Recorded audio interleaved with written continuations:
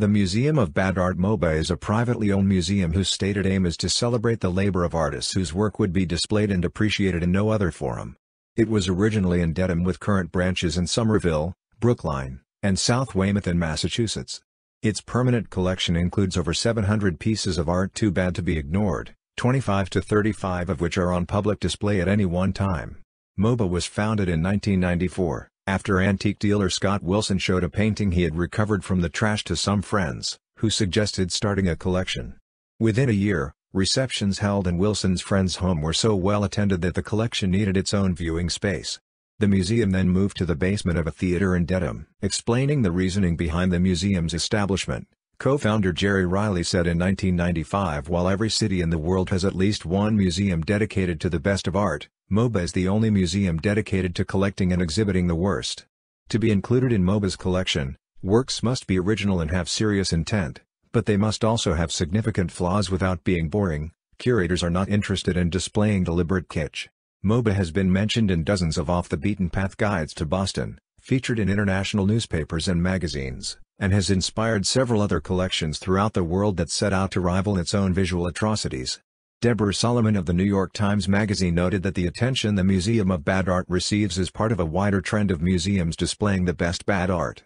The museum has been criticized for being anti-art, but the founders deny this, responding that its collection is a tribute to the sincerity of the artists who persevered with their art despite something going horribly wrong in the process. According to co-founder Marie Jackson, "We are here to celebrate an artist's right to fail, gloriously."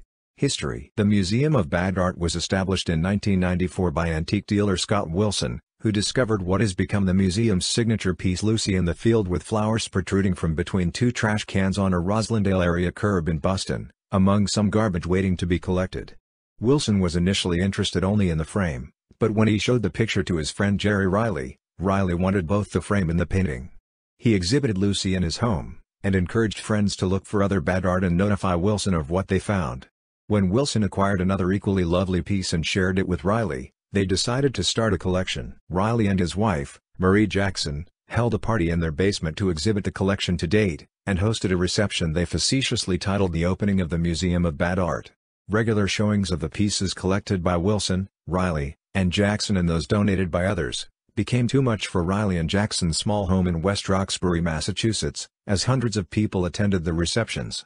The founders' initial attempt at dealing with their constrained exhibition space was to create the virtual Museum of Bad Art, a CD-ROM with a cast of 95 people that presented the MOBA art collection in a fictional imaginary museum. This fictional MOBA allowed the visitors not only to view the paintings but to go behind the scenes in the fictional museum.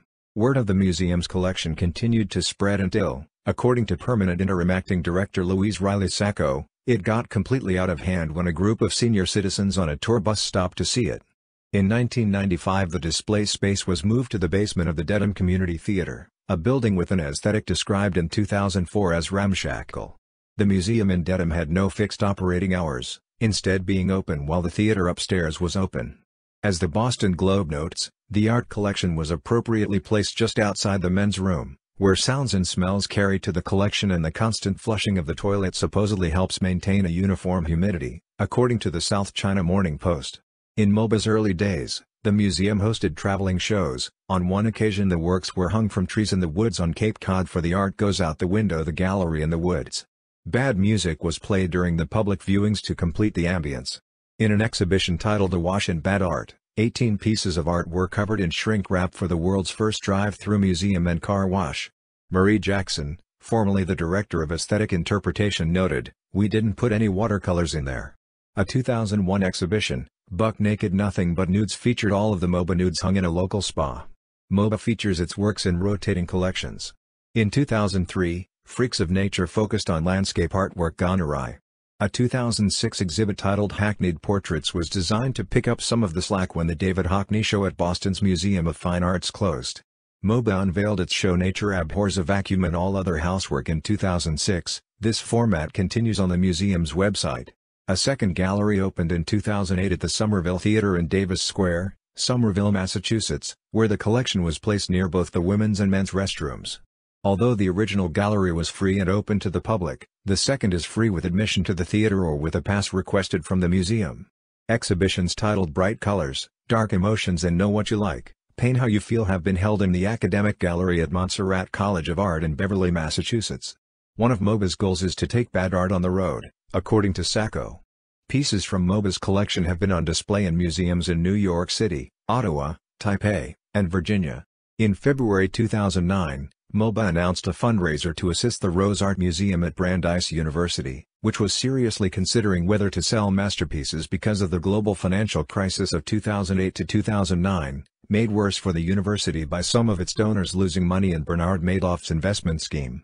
Current MoBA curator and balloon artist/musician Michael Frank placed Studies in Digestion, a 4-panel piece showing 4 renditions of the human digestive tract in various media by artist Deborah Groomt on eBay for a buy at now price of $10,000. The first bid was $24.99. It eventually sold for $152.53 and the meager proceeds went to the Rose Art Museum, while both museums gained publicity.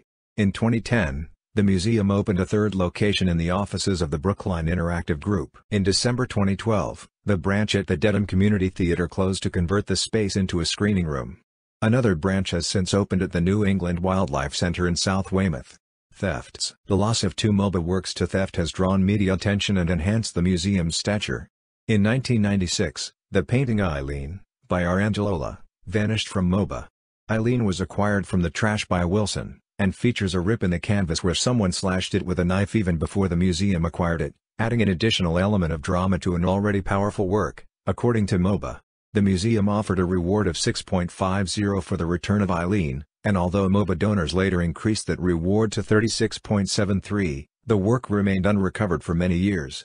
The Boston police listed the crime as larceny, other, and Sacco was reported saying she was unable to establish a link between the disappearance of Eileen and a notorious heist at Boston's famed Isabella Stewart Gardner Museum that occurred in 1990.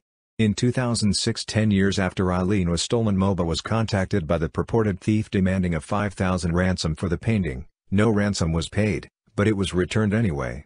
Prompted by the theft of Eileen, MoBA staff installed a fake video camera over a sign at their Dedham branch reading in Comic Sans warning.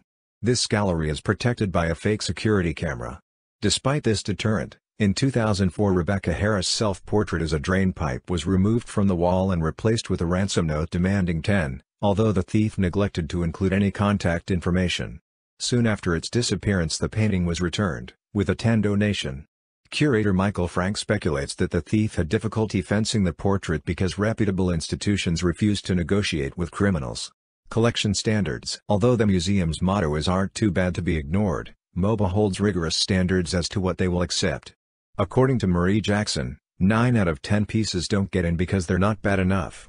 What an artist considers to be bad doesn't always meet our low standards.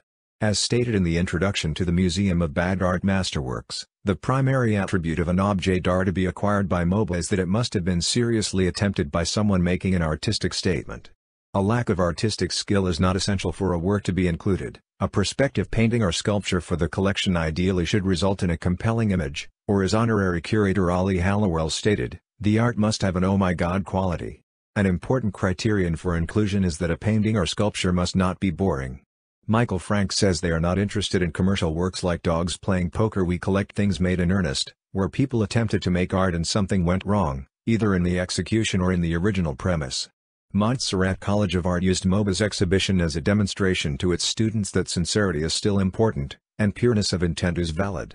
MoBA accepts unsolicited works if they meet its standards. Frequently, curators consider works by artists who display an intensity or emotion in the art that they are unable to reconcile with their level of skill. The museum dedicated a show to relentless creativity in an exhibition titled "I Just Can't Stop" that was covered by local news and CNN. Other artists are clearly technically proficient, but attempted an experiment that did not end well.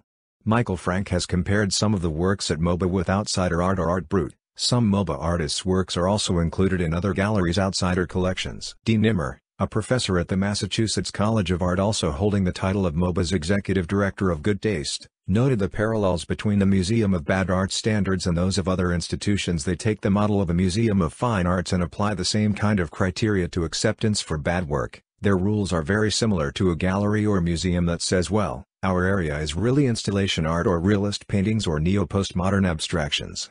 MoBA does not collect art created by children, or art traditionally perceived as lesser in quality, such as black velvet paintings, paint by numbers, kitsch, or factory-produced art, including works specifically created for tourists.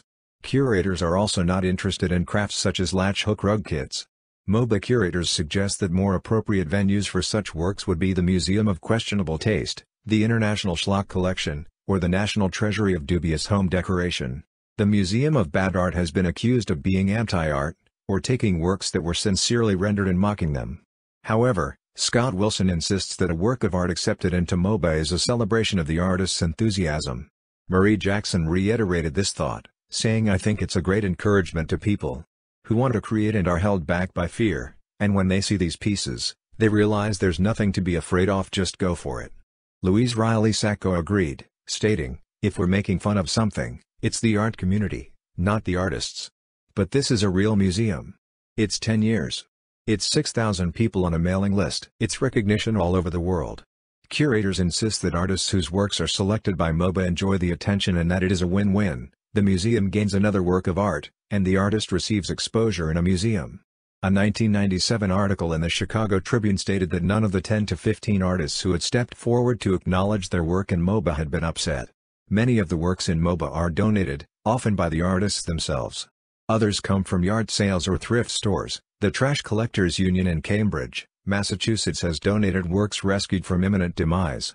Occasionally a painting may be purchased. At one time MOBA's policy was not to spend more than $6.50 on any piece.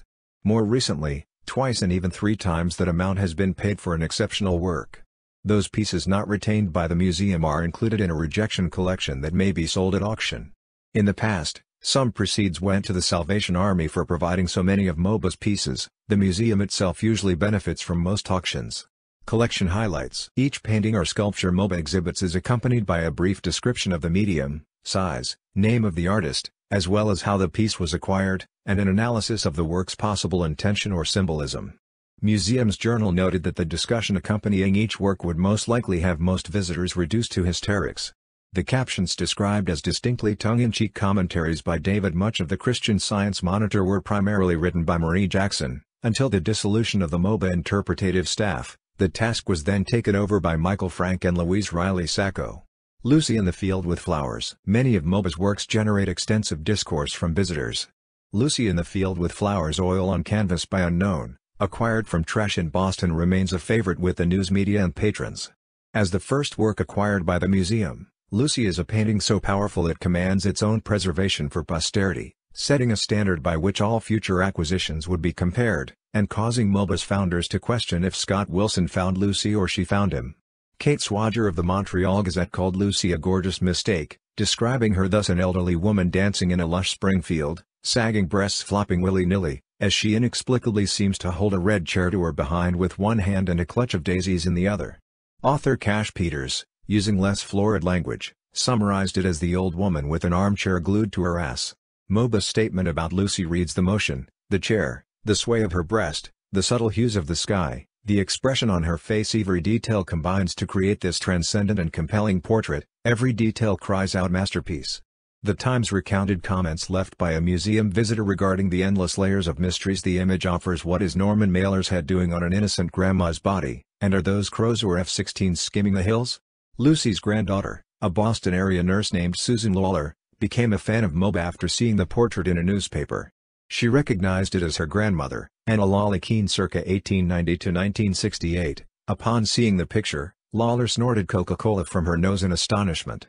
The painting was commissioned by her mother, and it hung in her aunt's house for many years, despite the trepidation family members felt at seeing the final composition.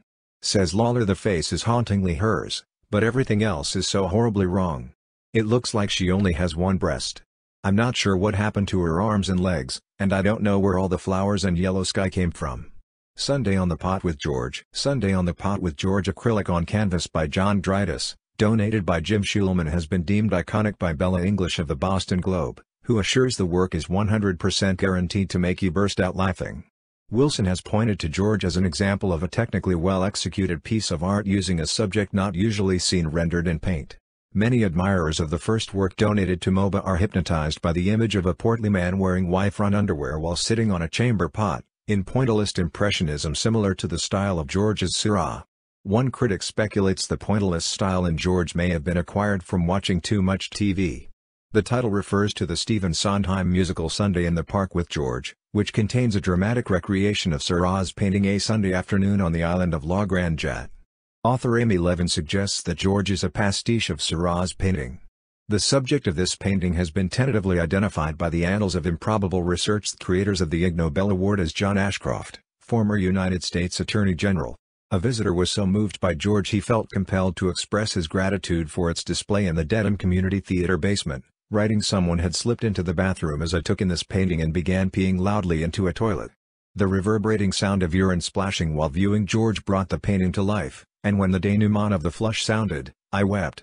MOBA's accompanying caption introduces questions and observations. Can the swirling steam melt away the huge weight of George's corporate responsibilities? This pointillist piece is curious for meticulous attention to fine detail, such as the stitching around the edge of the towel, in contrast to the almost careless disregard for the subject's feet. Bone-juggling dog and hula skirt. In contrast to the pointillist impressionism of George, the museum also features a fine example of labor-intensive pointlessism, according to MOBA staff. Mari Newman's bone-juggling dog and hula skirt tempera and acrylic paint on canvas, donated by the artist, inspired this description by MOBA. We can only wonder what possesses an artist to portray a dog juggling bones while wearing a hula skirt. MOBA enjoys the mystery as much as any other aspect of art, however. Newman, a professional artist from Minneapolis, responded to the curator's cogitation by describing how the image came into being. She bought used canvases while a poor art student, and was unsure how to use a canvas with these dimensions. Inspired by a cartoon of a dachshund, she chose that as a subject, but was unhappy with the effect until she added a hula skirt she had seen in a magazine, and colored dog bones she spied in a pet store. Newman wrote to them, saying, "I almost threw it out until I heard of MOBA. After many years of slashing rejected work, now I wish I had saved them all for you."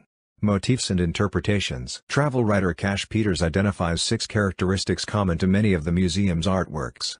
The first is that MOBA artists are unable to render hands or feet, and mask them by extending figures' arms off the canvas, hiding them with long sleeves, or placing shoes on feet in inappropriate scenarios.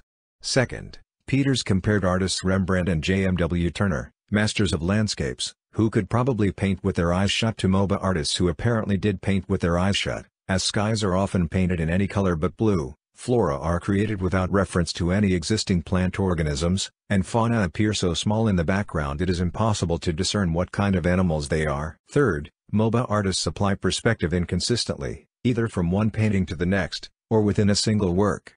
Peters's fourth observation concerns the difficulty MOBA artists seem to have in successfully rendering noses. He writes that a nose will be attempted so many times that the work takes on a third dimension as paint is reapplied over and over. Fifth, bad artists favor mixed media. If in doubt, they glue feathers, glitter, or hair to their work. Lastly, Peters suggests that artists know their work is bad, but apparently feel the piece may be saved by including a monkey or a poodle in the composition.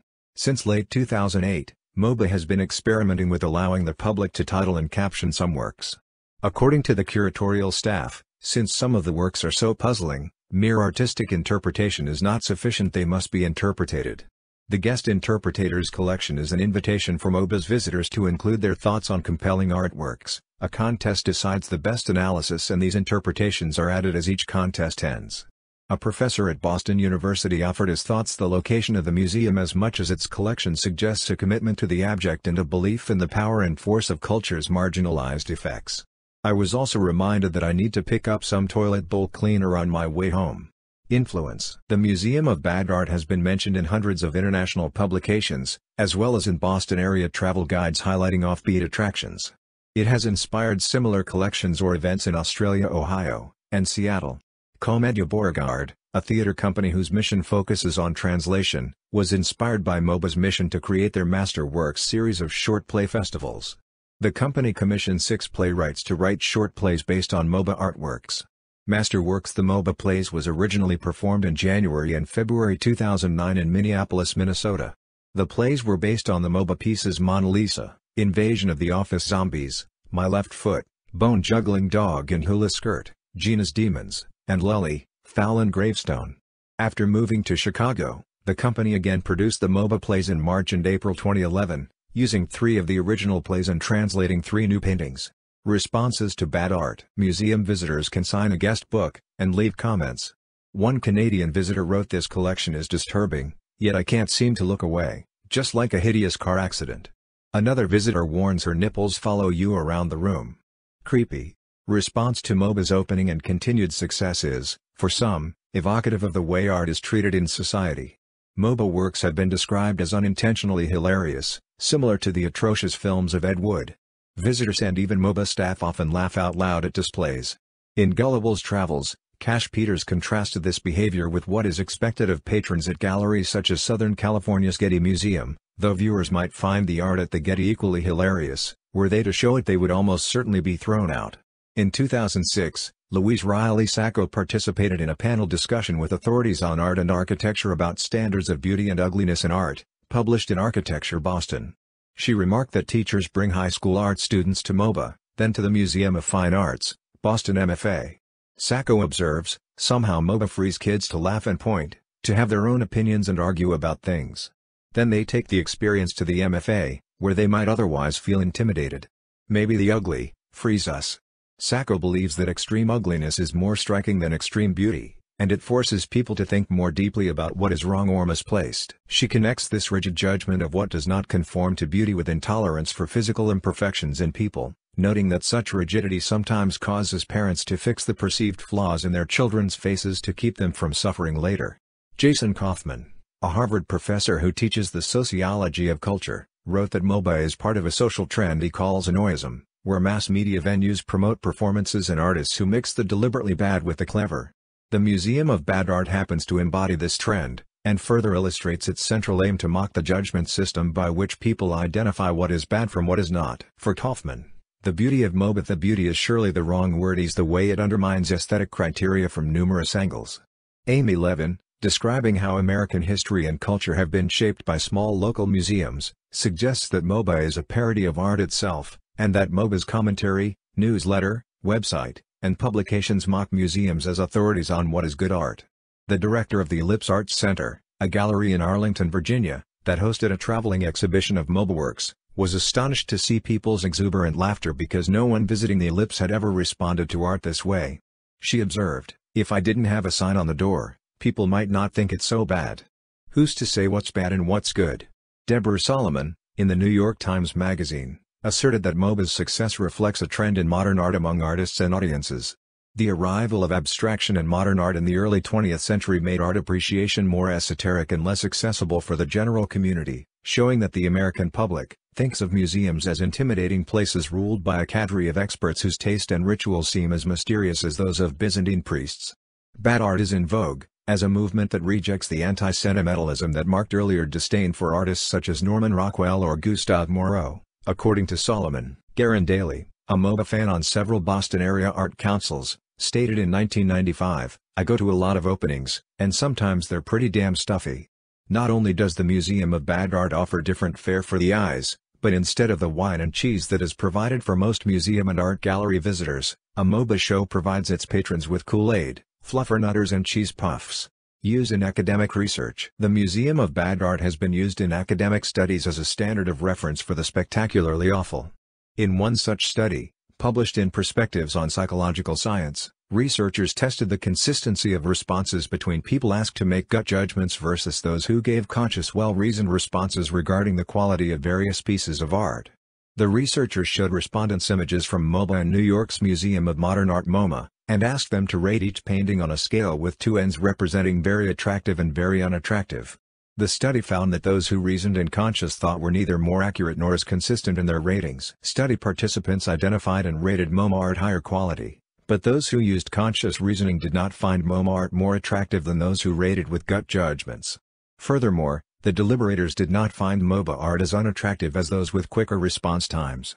The study concluded that people who make quick judgments do so more consistently, with no significant change to accuracy. In another study that appeared in the British Journal of Psychology, researchers tested how respondents considered balance in artwork composition of differing qualities. 15 pairs of works from Artcyclopedia by artists such as Paul Gauguin, Georgia O'Keeffe, and Georges-Pierre Seurat, and 15 from MOBA by artists including Doug Cadorette, Unknown, and D. Alex were shown to participants. In each, an item in the painting was shifted vertically or horizontally, and respondents were asked to identify the original. The researchers hypothesized that respondents would identify balance and composition more easily in the traditional masterworks, and that study participants would find a greater change of quality when items were shifted in traditional masterworks than they would in MOBA pieces. However, the study concluded that balance alone did not define art of higher quality for the participants, and that respondents were more likely to see that original art was more balanced than the altered version, not necessarily that the traditional art was significantly better composed and balanced than MOBA works.